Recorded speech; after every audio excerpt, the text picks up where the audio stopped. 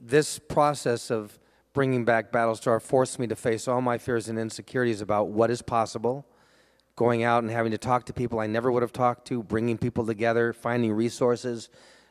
Just the filming of the trailer was the most extraordinary experience I ever had. It was a miracle. It was the fact that if you just take a committed step, it was like jumping off the cliff and going into the darkness and not knowing where you're going with just blind faith and trust, and all of a sudden realizing that the commitment that I had inside of me got other people excited who came on board and helped us put that together.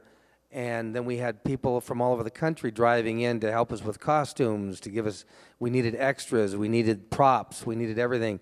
All of that experience showed me that when you finally stop trying to convince people about something and you just go out and do it with whatever resources you have, no longer excusing and saying, well, I don't have enough money, I don't have enough this, just doing it.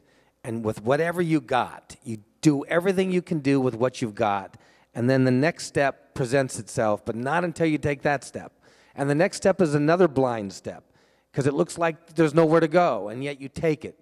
And all of that was Richard Hatch growing up. Richard Hatch finding out that anything is possible when you truly believe enough in something to take a committed step of action.